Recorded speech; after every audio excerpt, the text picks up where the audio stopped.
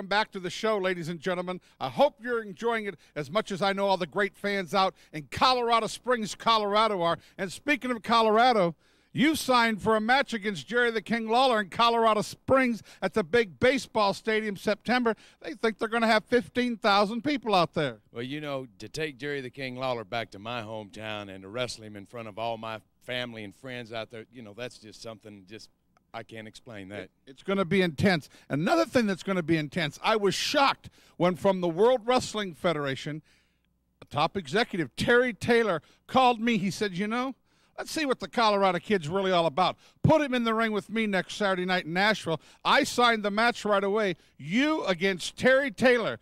I know you guys go back a little ways, but what's this all about? Well, you know Terry Taylor, he's not just an executive up in the WWF. He's a professional wrestler. And if you're a professional wrestler, you want to wrestle. And if you wrestle, you want to look for the belt. And I've got the belt, and he's coming down here looking for it. Well, I know it's going to be a great night. Next Saturday night, Fargo against Lawler, hair versus hair. Could you imagine Stacy bald? Well, I tell you what, I'm not going to say anything about that because I don't know what to expect out of that man. He's very uncontrollable. I was happy to be in the match with him, but whew, I mean, that man's on fire too. Well, it's all going to happen a week from tonight, ladies and gentlemen, in Nashville. Terry Taylor taking on the Colorado Kid. Fargo against Lawler. Somebody's going to be shaved bald. And don't forget, big matches tonight. I know you were already booked in New Orleans tonight, but we got hot action out there at the fairgrounds tonight.